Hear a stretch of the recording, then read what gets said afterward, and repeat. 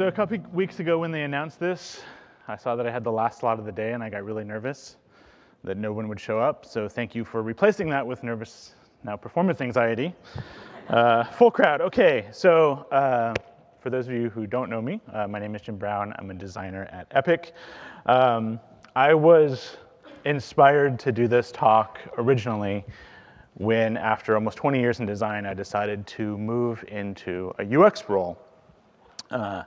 I personally saw a huge amount of crossover between the UX process and the design process, and I very quickly figured out that not everyone shared that same view. There was a very genuine misunderstanding amongst, especially on the design team, amongst the team, about how traditional UX principles, especially 2D things from UI, interface design, web design, things like that, might apply or translate over into 3D game design. So my talk today hits on some of those topics in the hope that we can bridge that gap with a wider audience.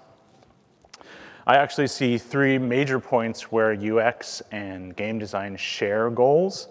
Both strive to clarify intent, to ensure that the designer's intent is understood by the players, but also so that the player's intent is understood by the designers. Both try to show empathy for the player, to empower them rather than frustrate them, and both hope to provide meaning, to identify why someone would spend time with a game and figure out what they can actually take away from that experience. So I actually have two goals today. The first is to go over three areas of design and show how those UX principles can blend with some specific areas of design to help create clarity, empathy, and meaning for the player. And then the second is to give you some pro tips, so to speak, to take back and kind of practice when you try and implement these on your own with your teams back home. So first topic on there is encounter design, and more specifically how an encounter structure can provide clarity for the player. Encounter design, for those not necessarily familiar, deals with any time the player encounters, a game component and has to interact with it. This could be talking to NPCs, solving a puzzle. Most often, this is a combat scenario. Most importantly, encounters are points of interaction with the game, which is obviously where UX can come into play. So quick pop quiz. Many of you may have seen this already, but when you look at this image, do you see random stripes of color? Thank you, Celia. Or the cast of characters from a Street Fighter game? And when you see this, did you see the letter B or the number 13? There are no wrong answers here because obviously we don't see the world as it is, we interpret it, and that interpretation is affected by both context and any existing knowledge that we bring along. So in order to understand what our players might do in an encounter, in order to understand what their intent is, we need to understand how their brains work. How do they make choices? How do they get information? How do they perceive the world around them?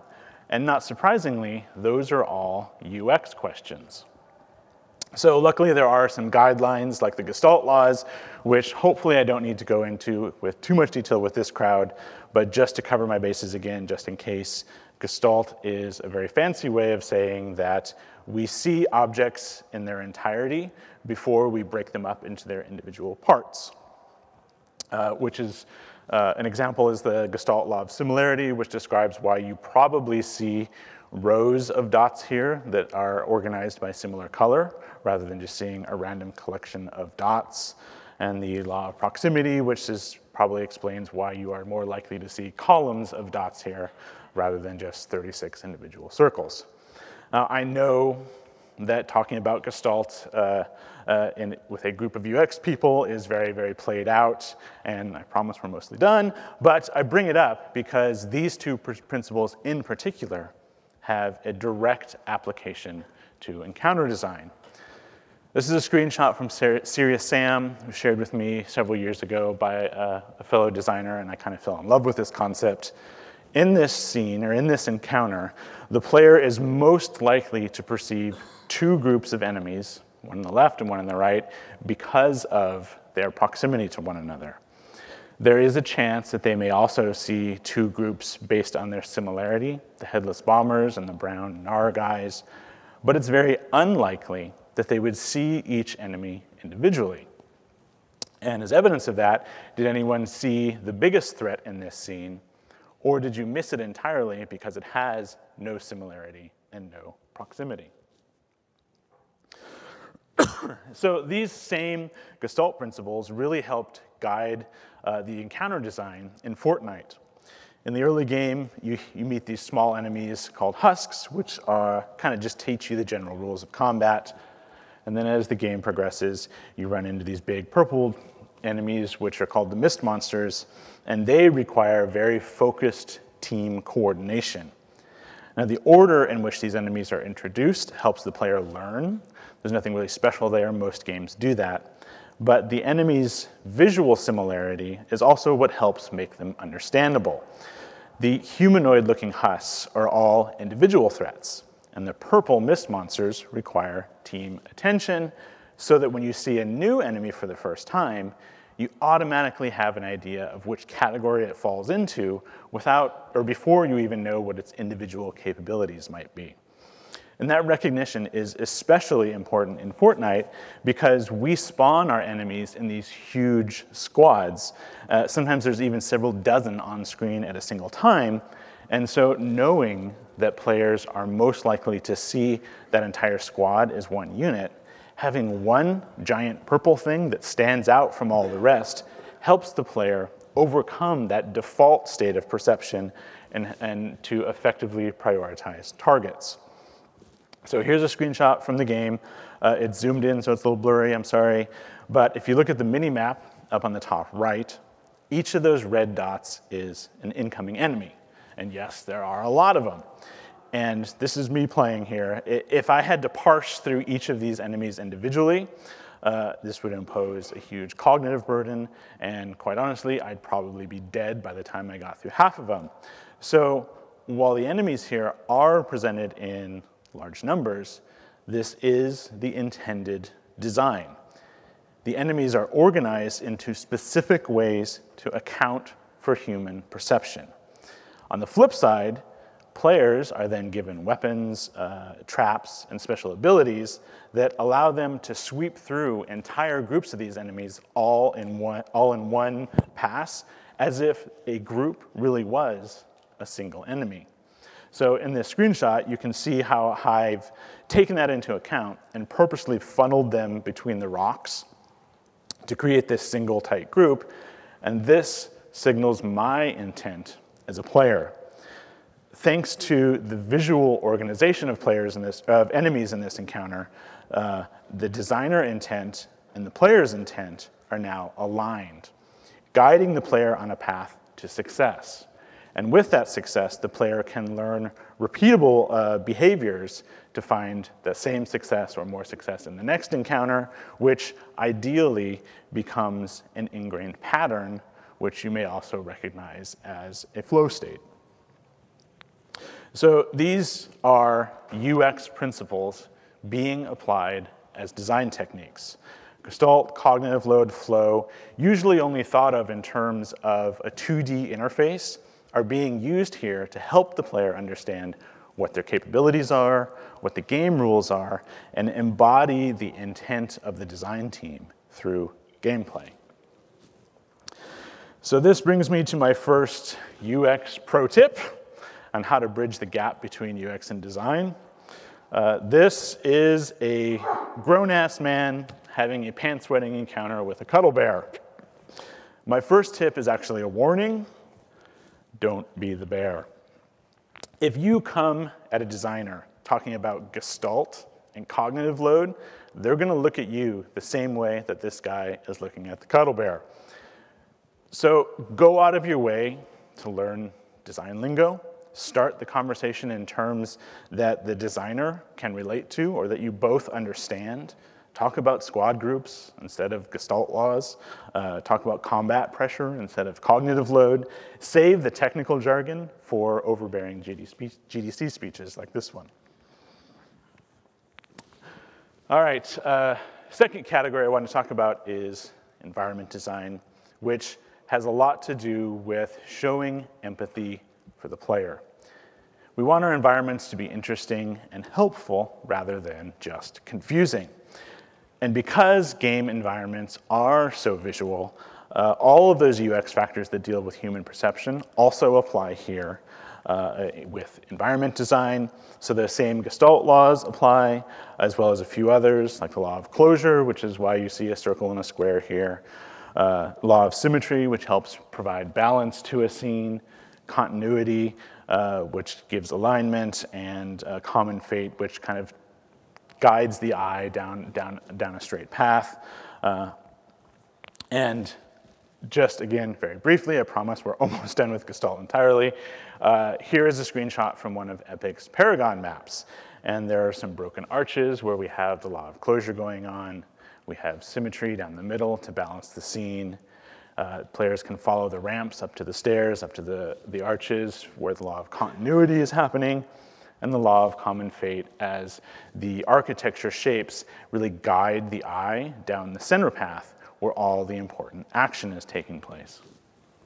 All of these concepts work together to make the content easily digestible, showing empathy by lowering cognitive burden and helping players maintain focus. Done with Gestalt. So, negative space is another tool that helps players by removing miscellaneous detail, grabbing their attention, and giving them something to focus on. We use negative space very intentionally while designing game environments by adjusting geometry, lighting, color, contrast, various other effects. This is a screenshot from Unreal Tournament. There are various pieces of contrast and negative space and things going on here. The main point being the eye is drawn straight down to the bottom of those towers where all the important action takes place. And if you contrast that with the moment in Fortnite where you jump out of the battle bus and you start skydiving and you see the world below you and it's all chaos. There's details and things going on and it's really hard to figure out what's going to happen until you start to drift down and start gliding. And the negative space and contrasting colors here help guide you toward an objective. You can see very clearly the dark building tops, which stand out from all the other spaces to signal, hey, maybe this is a place where you should think about landing. Good environmental design shows empathy by guiding or helping the player along. There are various other 2D techniques from painting and photography and various others that can really help with environmental design in gaming. They may also really fall apart when things get translated into 3D because players are independent beings. We as designers have very little control over where they're going to be looking, what they're going to be doing, or how they're going to be moving in any particular instance, unless we take control away from them, which is the absolute last thing we want to do. So in a case like this, if you're trying to do, say, the rule of thirds, and you have your geometry set up so that the horizon and the skyline are lined up perfectly, that's great until the player is staring at a rock between their feet, in which case nothing works. So while the actual practice of this type of thing doesn't always apply, the principle behind it still does. And so what I try to do is capture the essence and the meaning behind that to incorporate it into a consistent visual language that can work across the entirety of the game. Now, a great example of this was described by the lead designer at Naughty Dog in an article she wrote about leveraging the affordances of primitive shapes. She said that round shapes evoke safety and well-being. Rectangular shapes are solid, stationary, and powerful, and those diagonal and pointy shapes evoke a sense of danger or imbalance. So when it came time for them to design their environments for Uncharted, They were able to use these natural affordances as a means of communicating intent to the player. Where is it safe to go? Where is the eye most likely to focus? And if I go back to that same Fortnite screenshot I showed you earlier, you can see how some of those same affordances come into play in guiding the player toward a landing spot. The pointy clusters of trees are probably bad landing places. The rounded treetops are okay, they're probably benign. You can get some cover if you can get underneath them. But the strongest, safest places to land are rectangular and solid. This type of visual language helps the player have a better experience by, again, leveraging those natural tendencies of human perception. Way back in the day, we used a very similar language with Gears of War, so that when you saw a wall or a car or some sandbags or this rock or this roadblock, they all had a consistent overall shape. Again, bulky and solid to communicate safety, because these were all cover objects. And very importantly, all of our cover was exactly the same height. In Gears, if something looked like cover, it has to actually be cover, because if someone's in cover and they're still taking damage and getting shot, then we as designers have let them down. We can't let the game lie to them, otherwise the core mechanic, this cover mechanic in Gears, completely falls apart. Pardon me. We tried really hard to be consistent with this language, not just through Gears of War, but through the entire Gears franchise, where the end of every single wall and every single game is the same minimum thickness. So players see this nice, solid rectangle and instantly recognize it as a cover object. The space between objects is a standard minimum distance to provide the necessary negative space that allows players to know they can perform their cover slide or their rolling moves, all of these things which are really vital to navigating through the environment. And if you draw a plane across the entire battlefield, you can see how, again, cover everywhere is all exactly the same height, whether it's in this courtyard or the rocks along the shoreline or junk in an abandoned farm or the supplies and counters in this abandoned market. There's a standard visual language that we never, ever varied from. Everything is purposefully consistent so that anyone, no matter what their skill level is, instantly knows what objects are cover, which aren't, what's dangerous, and what's safe.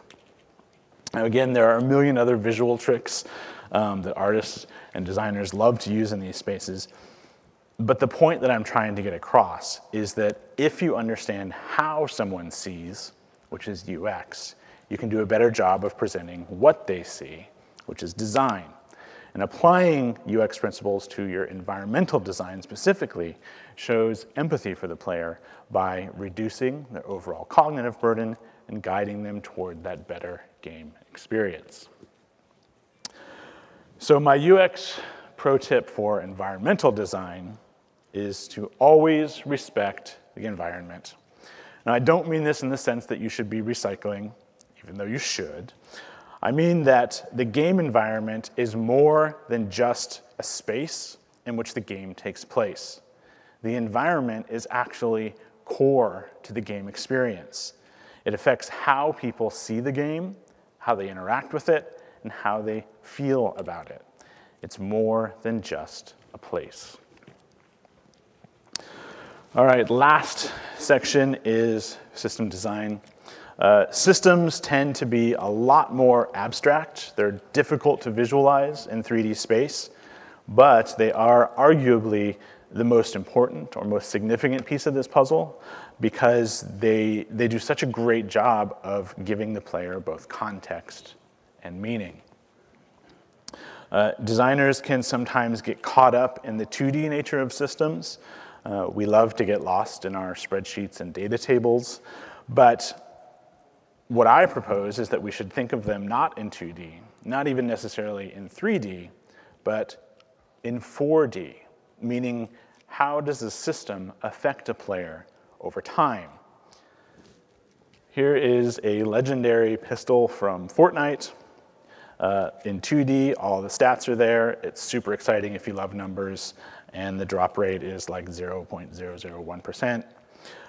In 3D, it looks like the funky space pistol, which is cool, but think about it in 4D. Imagine how the player is going to feel when they actually get this pistol in the game. Imagine all the experiences that they're going to have to reach the point where they have it leveled up to max power. And think about everything that they've had to learn and master along the way. Systems in Fortnite are designed specifically to help the player find meaning. This is a not so exciting screenshot from a quest system that we're working on, but you can see how the quest circles break down these kind of complicated, long quest chains into digestible pieces and patterns. The completion marks help provide feedback to the player. Showing what quest rewards are coming up helps players set goals. And this tracking provides a way for players to measure their progress in the overall game. The goal of this type of system is to give player visibility into kind of the underpinnings of the game, which shows that design intent, to offer them achievable short-term goals with extrinsic rewards, which shows empathy and respect for their time, and hopefully encourages the formation of longer-term achievement and intrinsic reward, which is where that meaning comes from. This is all three of those UX pillars I've been talking about today rolled into one boring system screen. But systems don't necessarily need to be quite so player-facing in order for them to provide that same level of meaning. As an example of that, this is another screenshot from Gears, and Gears has no health bar. Instead, as you start to take damage, we draw this cog in the center of the screen, and if you get to safety, the cog will fade back down over time. If you don't, it goes opaque and then you die. Pretty straightforward, but there's a ton of fancy UX stuff that's going on under the hood that players probably don't even realize. The central location of that cog and its bright color make it really hard to miss. And the arrows along the edge show the direction that the threat is coming from. When we do start to fade it in, we purposely fade in the edges of the cog first and then go in toward the center, which reinforces both the shape and location of the reticle. And for reasons I don't have time to explain, that reticle isn't always there in Gears, so sometimes this is your only indication of where to shoot. And in fact, when you're just about to die, we try and give you one last ping, this audio ping that comes on, that lets you know that you're in a critical state. And at that point, the cog is also fully filled in, it's fully opaque, and it's kind of a not so subtle reminder that like, hey, I'm not letting you see this thing because you shouldn't be engaging with it, you should be retreating into cover. And the full array of all these warnings working together is specifically intended to help players of all skill levels. You know, a very experienced player can push this to the limits. An inexperienced player may just be like, oh, hey, okay, I finally get it, I'm retreating. And the other thing is that last bit of health, that critical portion where you're just about to die, is actually more resistant to damage than any of your other health. So very often you'll come away with this feeling that you just barely survived an encounter, and it's because we lied to you. We told you you were about to die when you really weren't. But rather than feeling like they screwed up and almost died, players now have this exciting story where they can talk about pulling something off at the last second, which in turn can make that experience more memorable. Another example from Gears is our active reload mechanic. When you reload a weapon in Gears, it goes through all of the reload stuff as you'd expect, but it also starts a little mini game on the HUD. A marker scrubs from left to right, and you have the opportunity to hit reload a second time. If you hit it the second time while it's in that sweet spot, you get a weapon boost. It's more damage, higher rate of fire, or whatever. It's different per weapon, but it's always a benefit to you. If you hit reload the second time while it's outside of that sweet spot, you jam the weapon, and it takes longer to reload, and you get no bonus. Now, this active reload system dramatically impacted player behavior in ways that we didn't really expect when we first implemented it, which led to an overhaul of our entire systems design. Because advanced players figured out that if they did the active reload early, they would get more damage in the rest of their clip, and that meant that they were doing more damage to all of the enemies in the game, and because they were more successful, they were doing this more often.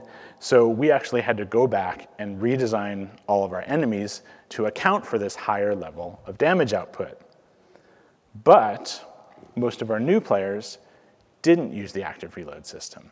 They were too afraid of jamming or didn't know that the system even existed, so they were more likely to just empty out their clip to the very end, then wait for the reload, and then re-engage, which meant they weren't getting the active bonus, so they were being doubly punished by not doing extra damage and facing more powerful enemies.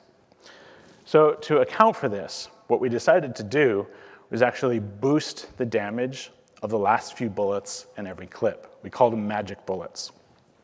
Now, advanced players usually missed the magic bullets because they did that mechanic where they reloaded early to get the active boost, while newer players were more likely to hit them because their behavior that we saw was that they were draining the clip to the very end and hitting those bullets before going into a full reload. So better UX on this system ensured that everyone found more meaning in with it, regardless of their skill level or overall play style. Systems exist to help the player. They teach, they guide, and they reward. They should lay out the entirety of a game like a roadmap that shows the players their potential and hopefully present it in a way that promotes growth over time.